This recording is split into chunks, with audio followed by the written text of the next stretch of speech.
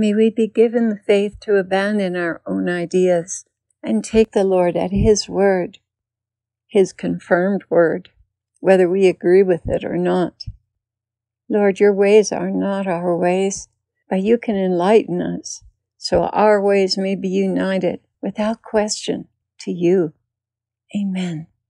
Well, my precious family, as in the last message, we started out for the hospital. I have to tell you, I have never seen the road so bad. Deep, slushy snow with steep drifts on the sides of the road, and the ruts were everywhere, so the truck was swerving back and forth as I tried to climb it. Very steep hill. Well, I made it up the hill, but lost a chain from spinning the rear wheels, and another one was loose, banging on the springs of the truck. So I stopped. It was a monumental job getting Ezekiel dressed into the car, getting packed, and we really couldn't believe the Lord wanted us to go to the hospital. It just didn't make sense. I know He can heal Ezekiel without a hospital getting involved. So I was mystified when Jesus began speaking to him all night yesterday about him going. And then in the morning, it was confirmed to me and through 2 other sources. Well, we were all getting the same readings, so we knew this was the Lord telling us to go to the hospital. Despite it not making any sense whatsoever, I packed and got him dressed, and we made it up the first incline and almost to the second, when the chain broke and began hitting the springs on the truck.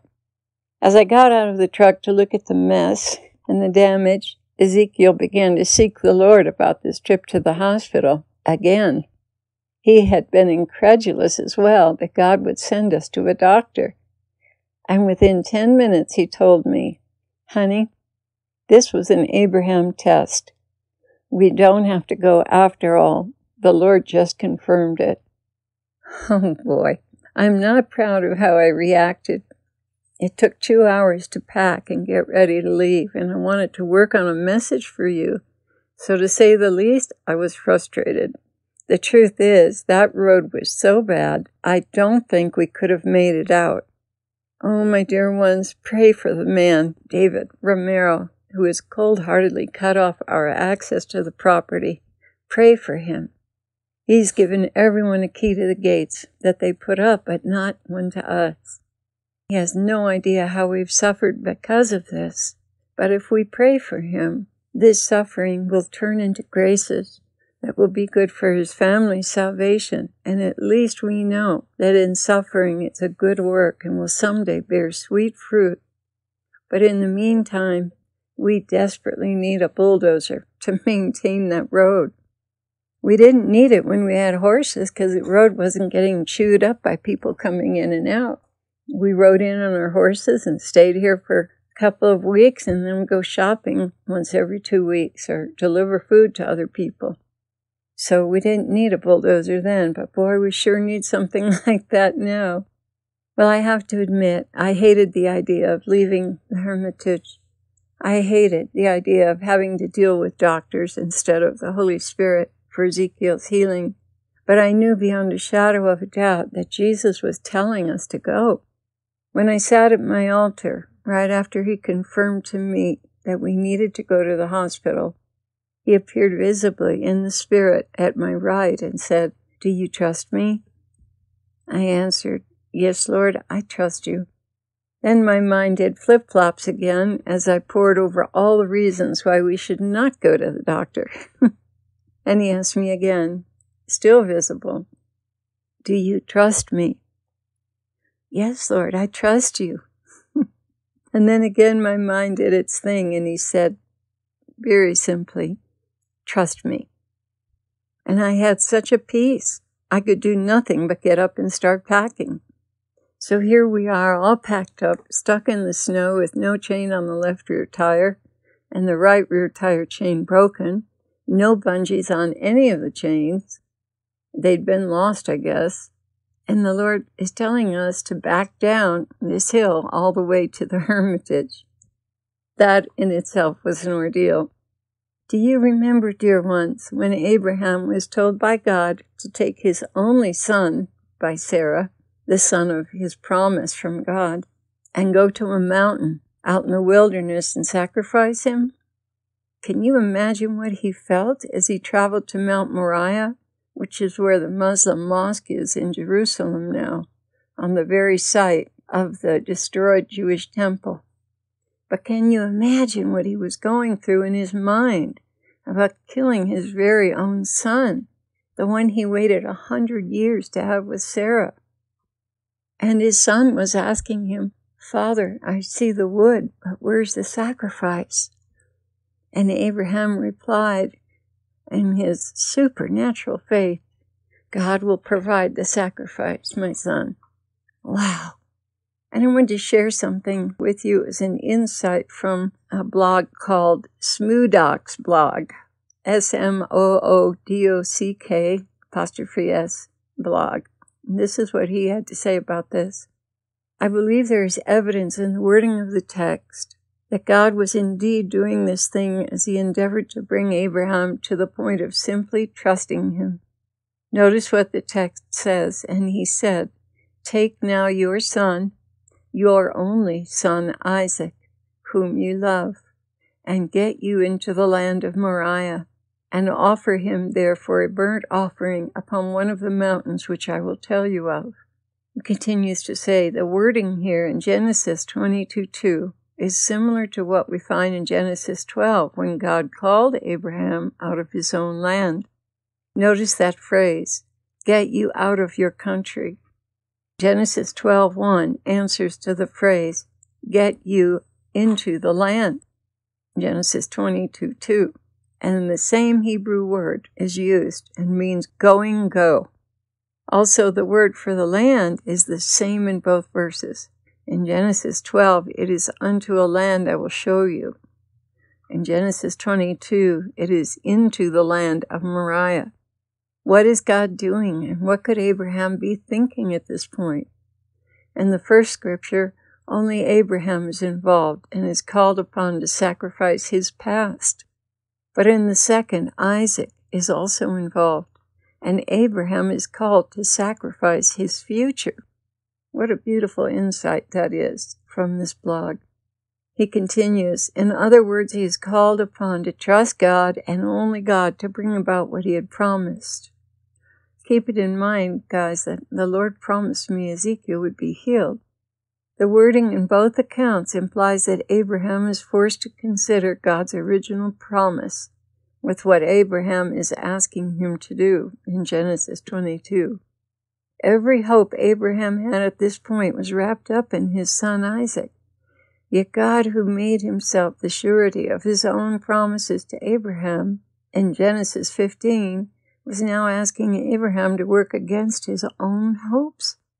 No matter what Abraham does at this point, this moment would show itself to be one of those defining moments that forms not only the thinking and identity of Abraham for the rest of his life, but also it would shape the thinking and identity of all those who would come after him, who would look to him as their father.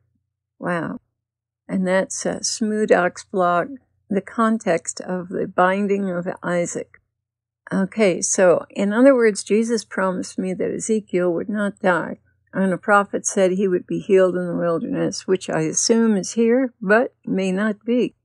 And now the Lord is telling me to take him to the hospital? Who can understand the inscrutable ways of God?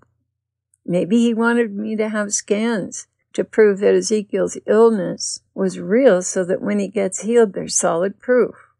Maybe he wants to involve the medical cures as well as supernatural. Oh, I was so full of questions and reasoning. The bottom line was that I believed God was going to heal him, not man, and taking him to a hospital contradicted that in my own mind. But I knew that he told me to do it, and it was confirmed by others, so here we were. Jesus spoke to his heart while I was surveying the damage done to the truck, and he said, "Go back to the hermitage. This was only a test of obedience, such as I gave Abraham." Wow, was I relieved? Yes, I was relieved, but also peeved, because I had packed for 5 days. holy books, medicine, vitamins, just an extra habit, but also for Ezekiel. And here he was telling me to go home and unpack. I was happy but frustrated. Couldn't I have had this day for prayer and a message and music instead? And what about what I put our brother and sister through, helping us to get ready? Do you see, family? Do you see how unsuited I am for this job? Who am I to question God's motives? A speck of dust at best. Lord, I repent. I am so sorry for questioning your doings. Obviously, this was an important test, and perhaps there are those who need to hear this so they can understand these kinds of contradictions. In any case, Jesus, your ways are perfect, and I am very sorry for protesting. Please forgive me. Jesus replied, my very little one, you are a pill at times, but I forgive you. I love you so very deeply, even your rebellious questions cannot take that love from my heart. Do you not love your cats when they put up a fuss and demand their way? Or they don't come when you call them? You love them all the same. Thank you for recognizing my prerogatives and your presumption. Dear heart dwellers, the longer you dwell in my heart, the more you will understand my ways, that they are not your ways. Much of this training which is taking place on this channel is to get you to recognize and accept this truth without protesting. I approve of those who have already grasped this concept and made it a permanent fixture in their thinking. It is very tedious to have to explain oneself when one's ways are always perfect. It is so much easier for me when you know this truth and correspond to it with your whole heart when things seem so contradictory to you. This kind of thinking comes with age and experience in living for me alone. This is also what you must teach others, because very often human logic gets in the way and completely snafus and changes the course of action and determines your course when I would have preferred to determine your course. Think for a moment, those of you who choose your own husband, what is the tragic outcome of that decision? Without having consulted me, without having it confirmed from me. This is why I want you to be accustomed to accepting my known and confirmed will and acting on it without question.